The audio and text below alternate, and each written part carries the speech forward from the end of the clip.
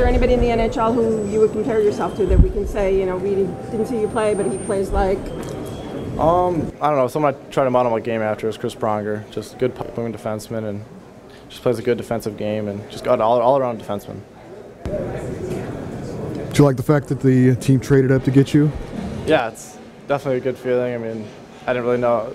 When I saw they did that, I was kind of got a little excited because I felt I had a pretty good relationship with one of the scouts, and I don't know, just it was a great feeling hearing my name. What's that? Yeah, no, it went well. It was just a quick interview. What do you know about the Kings in terms of their depth and whatever? I know they got two really good young defensemen, Dowdy and Johnson, so good young decor. And I don't know, hopefully one day I can be a part of that. What was the expectation you had when you came into today? Did you have a feeling where you might go or anything? I've heard anywhere in the teens, and just I don't know. I just wanted to get drafted in the first round. I'm not a really picky guy, so. I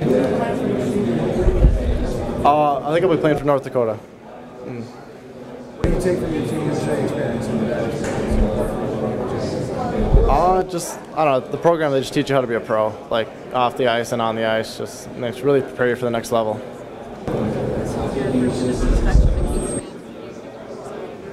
I thought it went well. I mean, it sounded like a great group of fans. I mean, I know there's a lot of excitement around LA and that team and a lot of young players, so I'm excited. Your thoughts on being at Staples Center, home of the Kings? It was kind of like you don't have to fly out to go see the facility or anything like that. Yeah, exactly. It's pretty cool. So, I don't know. Yeah, hopefully I'll get to see the facilities and see what everything's like. And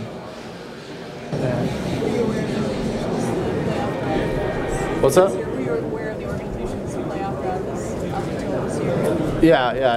Yeah. Like I said, a bunch of great young players, and they're definitely changing things around. So I'm just excited. Tell me what you felt when you first heard the name. I mean, obviously that's the moment that you were hoping for and dreaming of. Yeah, it was just.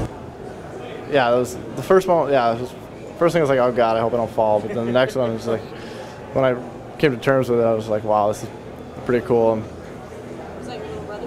Yeah, two younger brothers, Nick and Jack. Who was most excited? I don't know, Grandma seemed pretty pumped, so.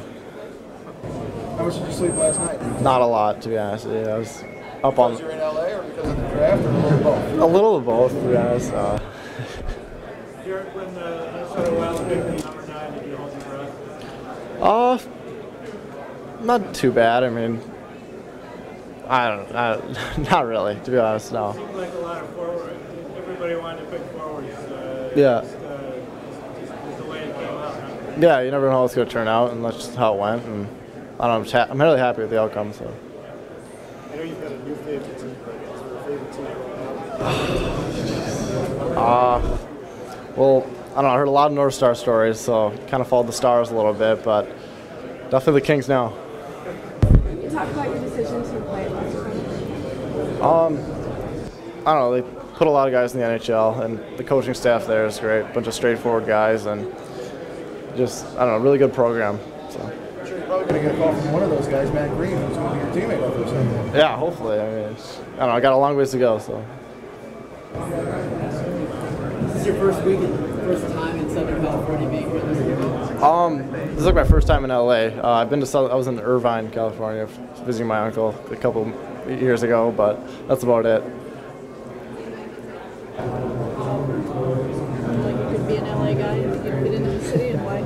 Yeah, compared to Duluth, Minnesota winters, I can definitely see this being a good home. So.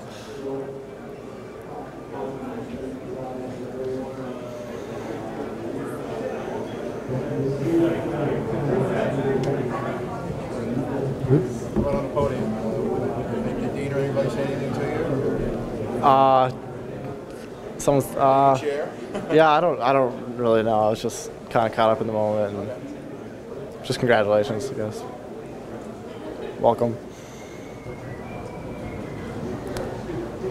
you think it seemed weird when you first heard that the draft was going to be in LA? Did it seem weird? I was pretty excited. I mean, I've never spent some time in LA, and I was excited to see the city and see what the people are like, and I don't know, I love it. So.